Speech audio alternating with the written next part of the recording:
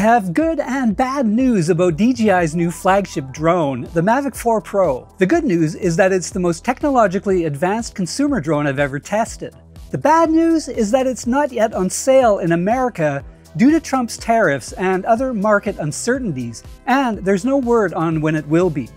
The Mavic 4 Pro has a wild new round gimbal housing a triple camera system. It can shoot up to 6K at 60 frames per second with 16 stops of dynamic range, beating any drone and most cameras too.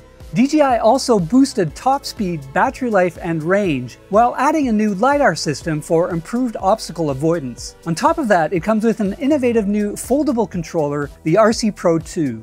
I've had the Mavic 4 Pro for a couple of weeks now here in France, and it performs even better than the specs would suggest. Though expensive, this drone is so polished and capable that nothing else remotely compares.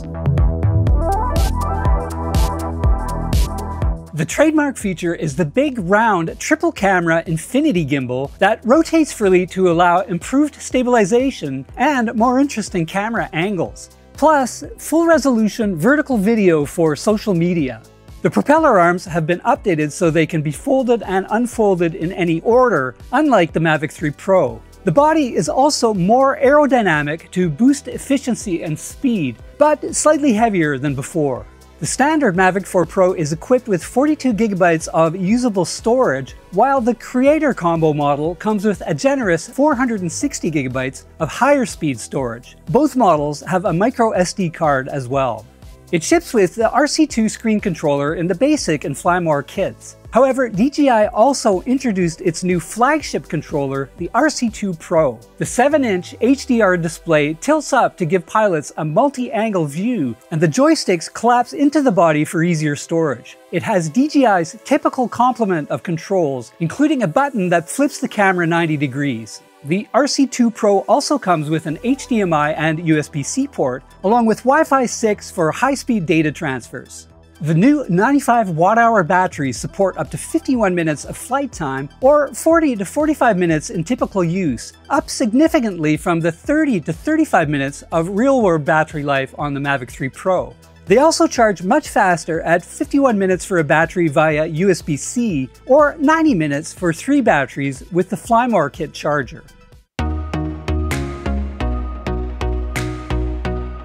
The Mavic 4 Pro can fly at up to 56 miles per hour in sport mode without obstacle detection, up from 47 miles per hour before. Top speed in normal mode with tracking and obstacle detection is also faster at 40 miles per hour. It lacks the agility of the DJI Mini 4 Pro due to its size though, and can't maneuver around people or tight spaces due to the lack of prop guards.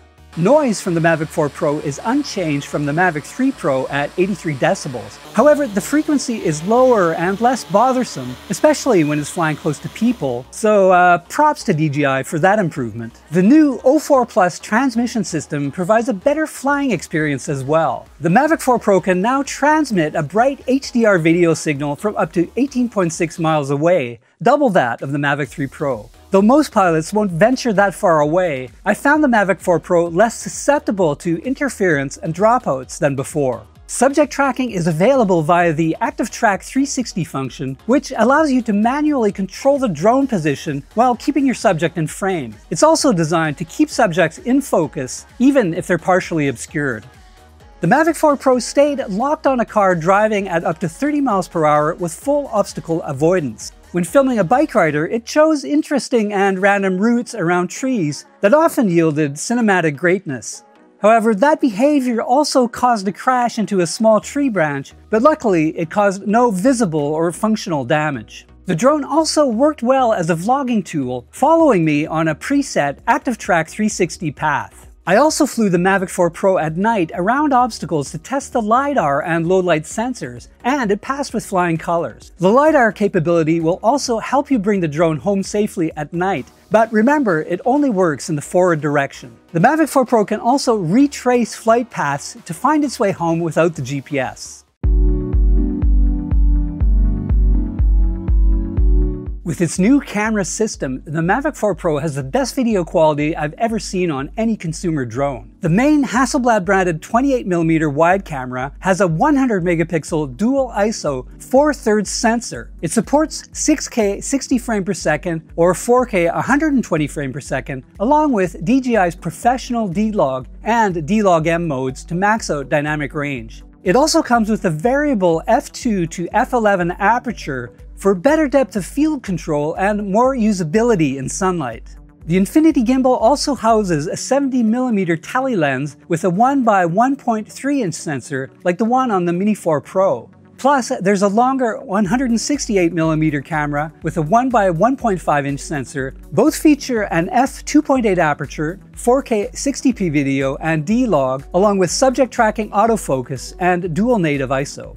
6K and 4K video quality on the Hasselblad camera is incredibly sharp and color accurate, while providing good dynamic range, particularly with sky and cloud details. Switching over to D-Log mode further boosts dynamic range, but makes color correction a bit trickier. I liked using D-Log-M to get a good balance between ease of adjustment and dynamic range. Note that the base Mavic 4 Pro captures H.265 video, but the Creator Combo version, with its faster internal storage, adds H.264 All-I support for easier editing. ProRes is no longer an option like it was on the Mavic 3 Pro, however. The Mavic 4 Pro beats all other consumer drones in low light thanks to its dual native ISO feature. When shooting a cityscape at dusk at ISO 6400 and up, grain was easy to tamp down with a bit of noise reduction. And if shooting at dawn or dusk, the D-Log mode provides enough dynamic range to balance light sky and dark ground areas. Photo quality is also outstanding with incredible levels of detail in the 100 megapixel mode. For low light shooting though, it's best to stick with 25 megapixels to reduce noise. DJI's raw capture makes it easy to fine-tune photos shot in contrasty lighting conditions. The 70mm 1x1.3 inch telecamera is great for taking portraits or getting in tighter when shooting landscapes. It can easily be mixed and matched with footage from the main camera, though detail and low light capability isn't as good. The 168mm 1x1.5 inch camera offers mediocre video quality, but it's great for capturing wildlife and birds.